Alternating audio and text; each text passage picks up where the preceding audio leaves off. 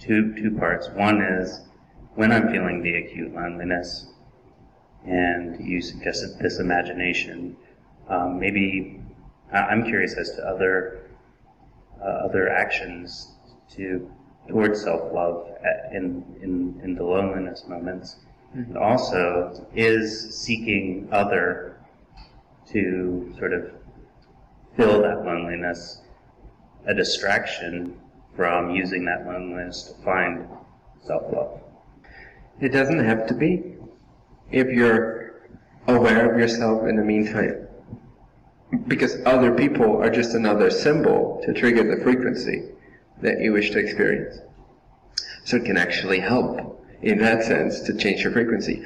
But in the long run, if you're not learning from that, if you're not seeing that it's triggered within yourself, if you're not using them just as a symbol to trigger how to become more aware, how to realize more of the frequency that you experience when they show up, to see that it's happening within yourself, within your own consciousness immediately, and that they're just a symbol for you to say, now I can allow myself to not feel lonely, or to feel some other state of being. But you're giving yourself permission.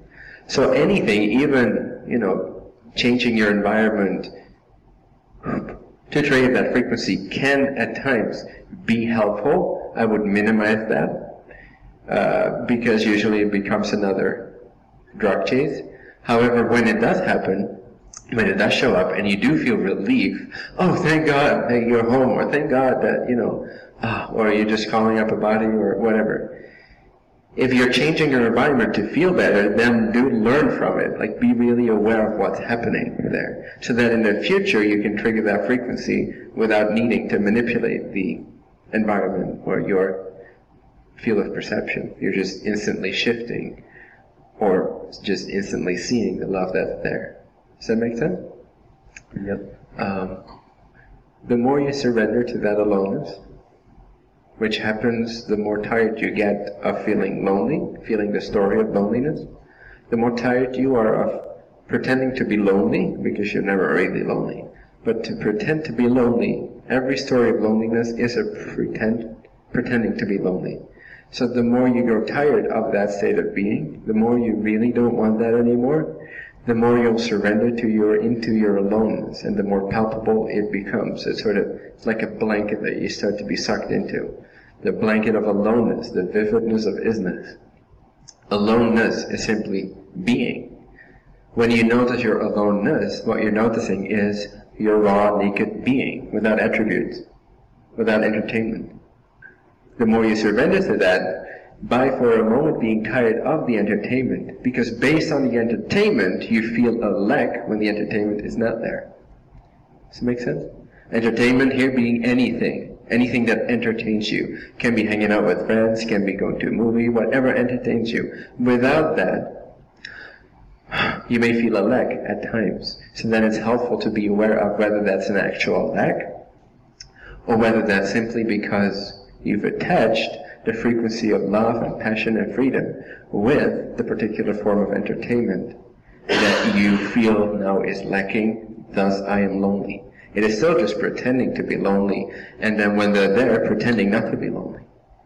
Transcending both loneliness and non-loneliness is simply being, or aloneness. What you notice in your aloneness is the being that never leaves you. When you start to appreciate that, for the fact that it never leaves you, that it's always there, that it's vividly awake, present, comforting you, consoling you, the more aware you become of those hidden qualities, which are already there, they're simply hidden. The more you activate these by noticing that they're already there, that's how you realize something. Simply notice what's already there. The more you uncover the now, the isness, just uncover it by genuine interest in the depths of that aloneness, that beingness.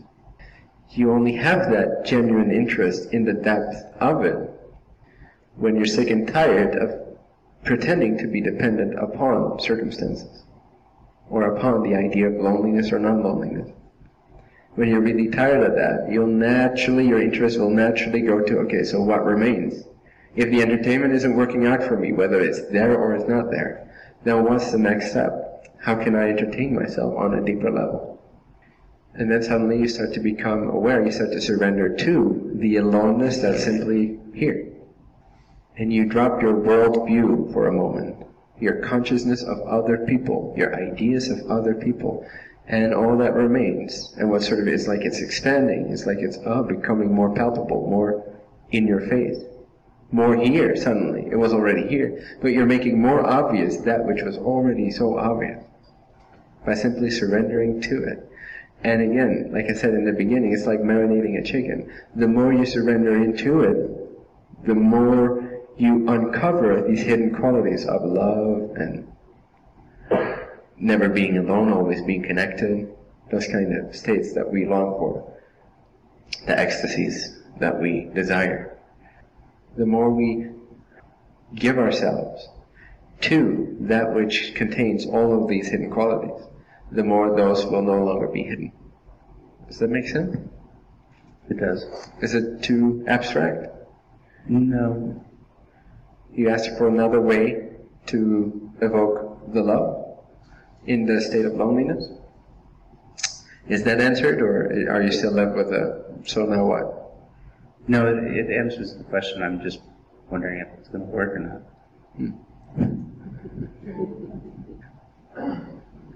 Do you want it to work? Yep.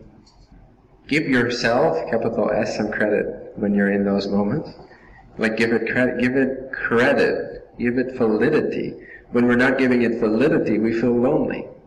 But the more credit we give our aloneness, our own presence, our own isness, our own existence, our sense, do you know what I'm talking about when I say existence? Our sense of existence?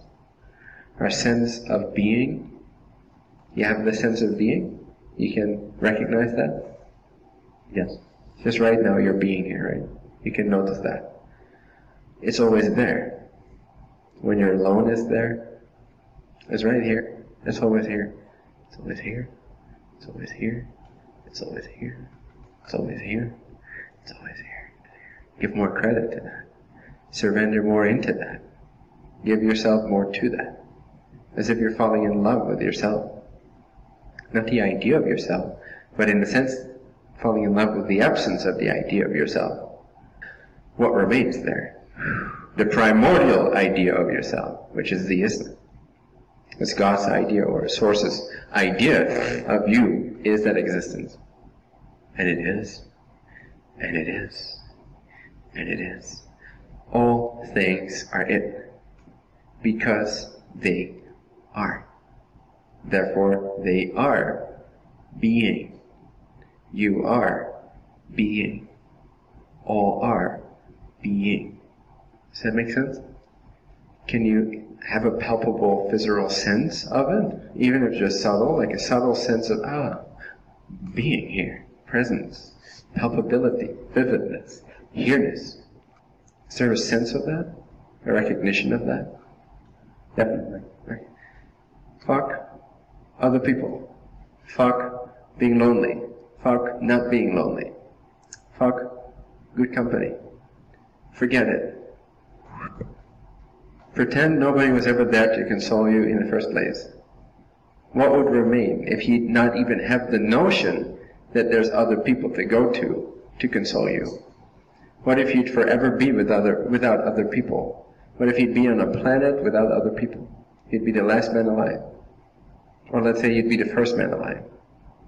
So you had no notion of, disasters, everybody died except for me. You're the first man alive. No notion of other beings. You've never come you've never come upon another human being.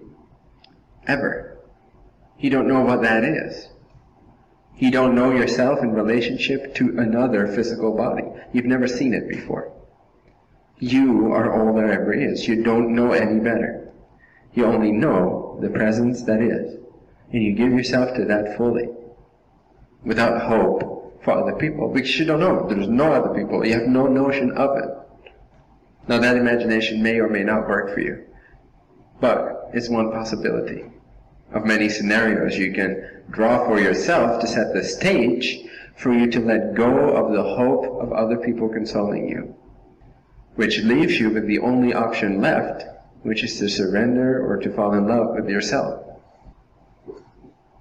As long as there's hope, there's interest in that hope. As long as there's interest in that hope, you're not going to fully uncover yourself, because you still associate more happiness with something out there. It's an association problem. It's a problem of misassociating yourself with others. That's what loneliness, the story of loneliness, comes from. From misidentifying yourself with others. Others are not yourself. Yourself is. That's where your joy is, but we've covered that up through our associations. Every association we have to somebody fulfilling us in some way is in a sense covering up the fact that we already have that quality innate within us. They just bring it out in us. That's why we're all here together, so that we can explore different themes and experience all kinds of frequencies and trigger that. And also become aware of how we're covering it up, so that in a more empowered way, we own our own frequencies again, as being an innate part of our own consciousness. An innate ability to experience them of our own consciousness.